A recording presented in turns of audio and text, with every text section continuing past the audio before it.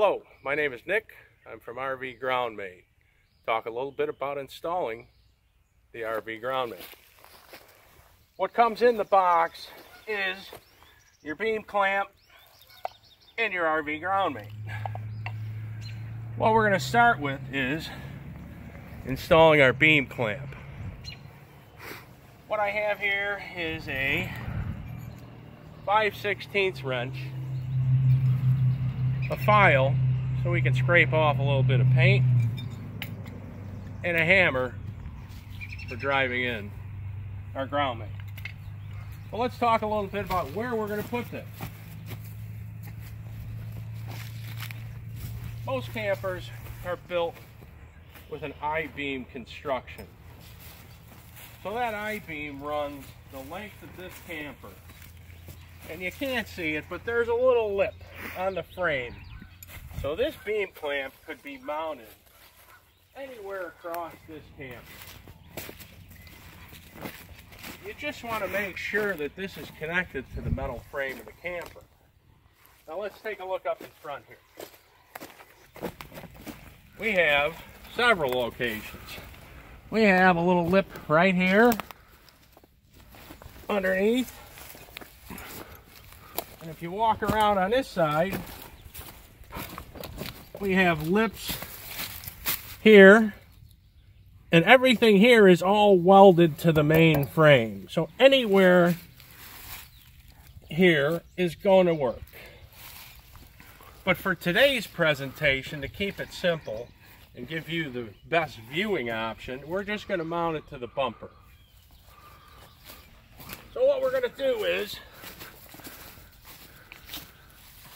scrape a little paint off the bottom of this bumper, slip the beam clamp over.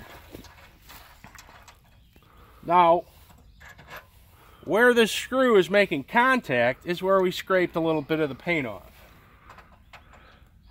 Now, we put that on,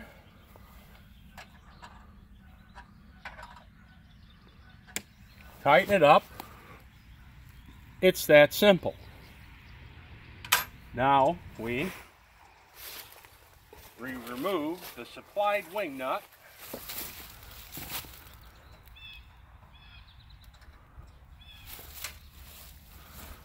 Get our RVGroundmate.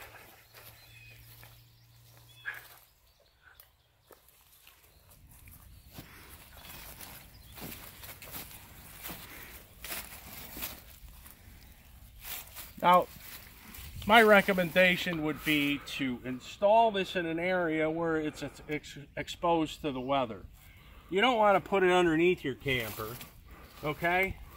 We want it kind of, if it's raining, we kind of want it out in the elements. So let's pick a good spot.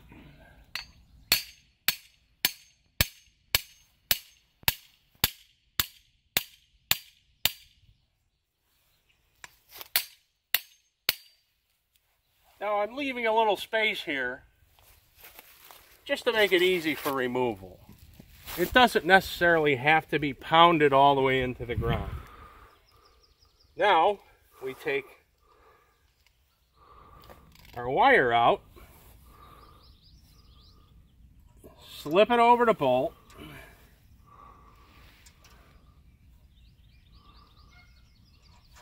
put our wing nut on,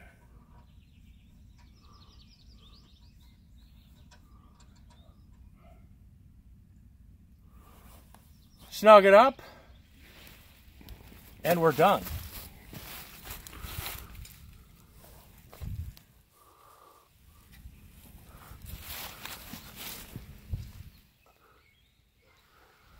And what we have now is